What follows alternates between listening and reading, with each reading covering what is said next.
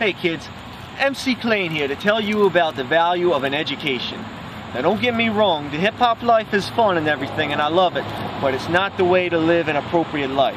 If you want to do well and succeed in life, what you want to do is stay in school and get a real job so you don't end on the streets. Actually, maybe it's not that bad a gig. Good buddy Gerald of mine is on 15th and Federal, making about cool 15 grand selling dope. But that's no way to live a life. You want to do something honorable, and you want to do something that you make a lot of money and something that's legal and the cops won't pick you up. Well,